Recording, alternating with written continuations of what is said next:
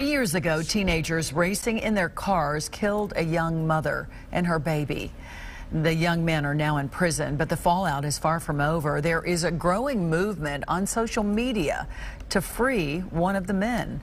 Gloria Gomez's true crime series continues tonight with the Bayshore crash, and the entire world is still reacting to it. May 23rd of 2018 was such a catastrophic day. And she said something bad had happened. I collapsed in absolute fear. She told me that Jesse and Lillia were hit. Every day since, we wake up to the same reality and the same nightmare that Jessica and Lillia are gone. On a warm summer day of May of 2018, Jessica Raubenolt and her one-year-old daughter Lillia were killed on one of the most iconic and scenic roads in Tampa, Bayshore Boulevard. The mother and child were crossing the street when a Ford Mustang driven by Cameron Herrin plowed into them. Jessica died instantly. Baby Lillia died a day later. Prosecutors say Herrin, with his older brother Tristan in the passenger seat, were racing another driver, 17-year-old John Raubenolt. Both Cameron Herrin and John Raubenolt were arrested and days later faced a Tampa judge. Cameron Herrin on page 25. Herrin's defense attorney fought to get Herrin out of jail and behind the wheel again. The judge wasn't having it. Counsel, I can't imagine what you can say to convince me to allow him to drive. Sir, do you have anything you'd like to say? Herrin would eventually bond out of jail, and Raubenolt would too. For the next 2 years, both sides would wrestle over evidence and witnesses. But patience would wear thin for Jessica's husband, David Raubenolt, who pleaded with the judge to pick up the pace.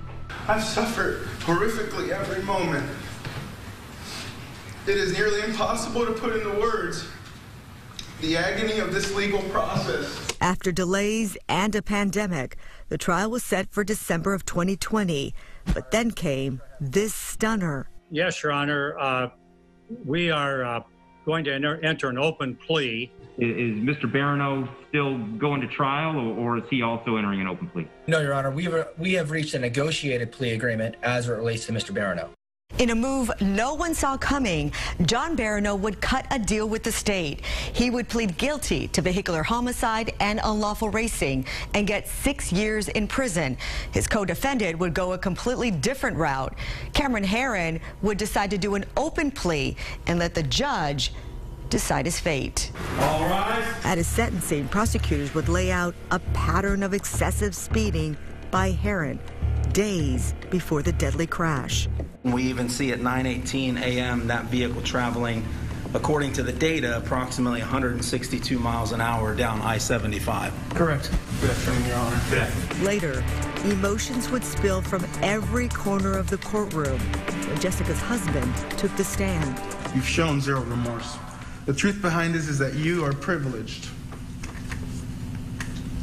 You killed a mother and a daughter. You did. There was also strong support for Herrin.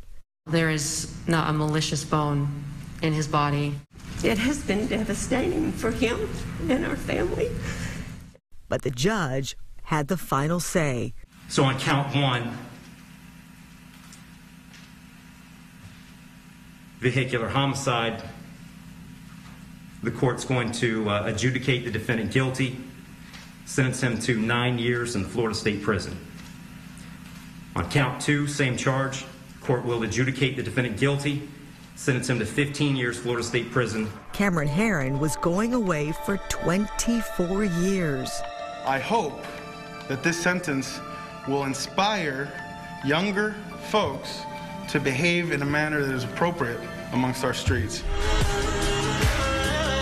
But instead, it inspired a movement. You're too cute. I fell in love with a criminal. On social media. Several outlets reporting that a number of people talked about his eyes, calling him too cute. The hashtag Justice for Cameron Herrin and Free Cameron would trend on Twitter and TikTok. Herrin's attorney denies he or his client's family had anything to do with it.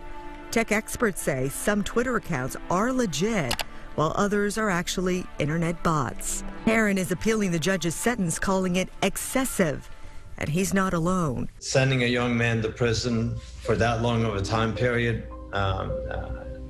I think is excessive. But that decision could be several months away. On August 20th of this year, Lillia Raubenolt would have celebrated her 4th birthday. Biggest mistake I ever made in my life was to bring my family to Tampa Bay, Florida, because that's where the killers of my family were. Gloria Gomez, Fox 13 News. Herrin's appeal has yet to be heard by the court. If he wins his appeal, he will be granted a new sentencing hearing. John Barano continues to serve his 6-year prison sentence. Following that, he will be on probation for 15 years.